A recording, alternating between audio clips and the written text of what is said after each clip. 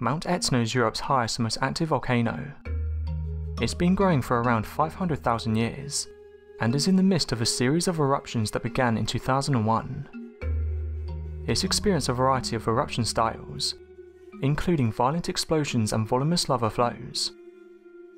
More than 25% of Sicily's population lives on Etna slopes, and it's the main source of income for the island, both from agriculture due to its rich volcanic soil and tourism.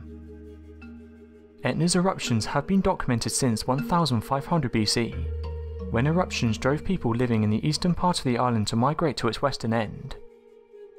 The volcano has experienced more than 200 eruptions since then, although most are moderately small. Etna's most powerful recorded eruption was in 1669, when explosions destroyed part of the summit and lava flows from a fissure on the volcano's flank reached the sea more than 10 miles away. This eruption was also notable as one of the first attempts to control the path of flowing lava. Scientists have established the whole structure on the Italian island of Sicily is edging in the direction of the Mediterranean, at a rate of 14 mm per year. The UK-led team says the situation will need careful monitoring, because it may lead to increased hazards at Etna in the future.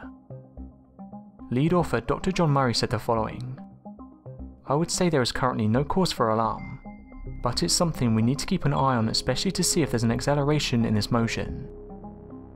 The Open University geologist has spent almost half a century studying this volcano. In that time, he's placed a network of high-precision GPS stations around the mountain to monitor its behaviour.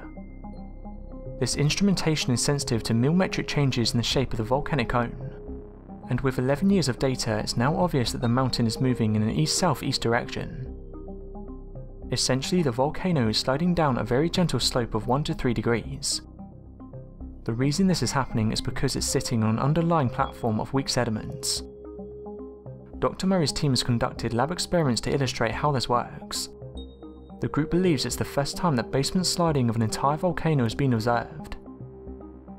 On the human scale, a movement of 14 mm per year will seem very small, but geological investigations elsewhere in the world have shown that extinct volcanoes that display this kind of trend can suffer catastrophic failures. Stresses can build up that lead eventually to devastating landslides. The thing to watch is if in 10 years the time of rate of movement has doubled.